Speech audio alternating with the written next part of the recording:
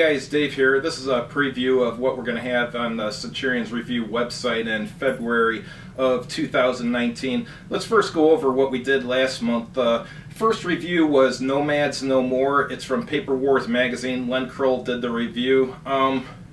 It's about the Whites versus Reds in the Russian Civil War. I helped them play test it. Nice game.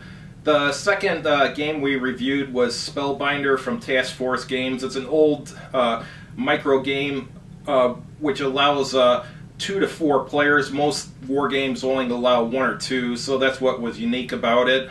The next game was from Counterfact magazine. It was War in the Mega City. It's from Joseph Miranda. It's about modern combat in cities with over 10 million inhabitants. It hit some really interesting ideas, including being able to shut off garbage services to your enemy. I've never seen that mechanic in a game before.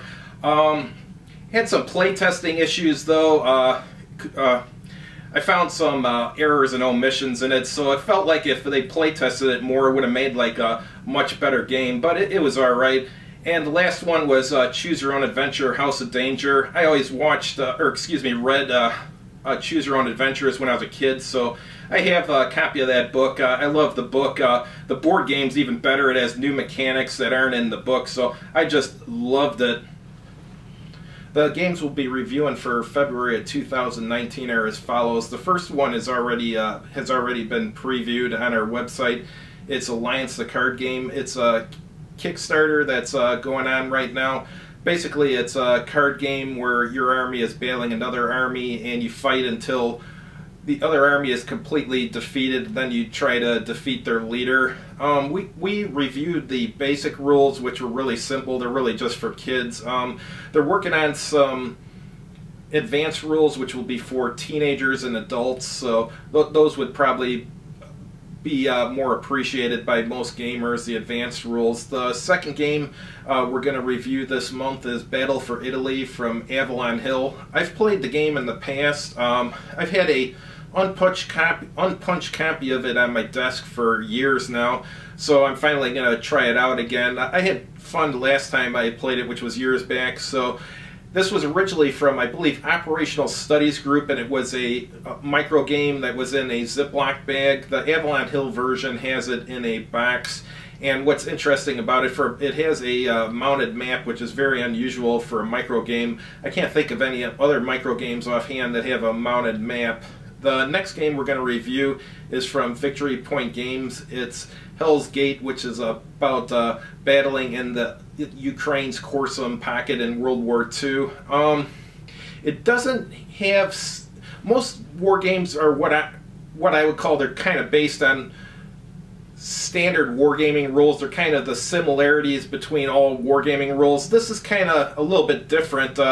The mechanics are a little bit different than what I would consider standard wargaming rules, so I think a lot of people will find that of interest. I'll have a review of that posted pretty soon, so I think it will be a good read.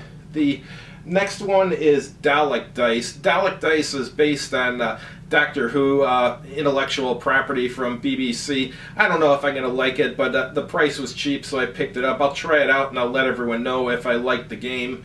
The next thing we're going to have here is a dud of the month. Occasionally I come across a game that I try out that is so bad I just don't want to review it because I don't even want to think about the game. It was so bad. So the dud of the month is from Dungeons & Dragons TSR Endless Quest number 9. It's a top secret book, Robbers and Robots. I found no enjoyment whatsoever playing this Choose Your Own Adventure type book. Normally I love playing Choose Your Own Adventure type games, but I got no enjoyment out of this whatsoever, and I'll explain why. The game starts with some fluff talking about how your uncle has a robot factory, blah blah blah. So basically, in a nutshell, I went for a walk in the game and noticed that one of my uncle's employees was acting suspiciously, so I snuck around him and entered the robot factory to try and figure out what was going on.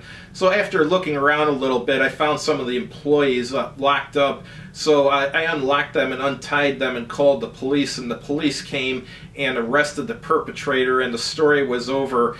I don't even think it took 10 minutes of reading to solve the game, and if in a Choose Your Own Adventure game, if the the best solution is just to call the police. I mean, that's not an adventure game. That's just silly. So anyhow, once a month I'm going to have a dud of the month. So anyhow, I appreciate you guys reading my reviews on my website, and I appreciate you watching my videos, and I especially like the comments that you leave. I appreciate your patronage, and have a good evening.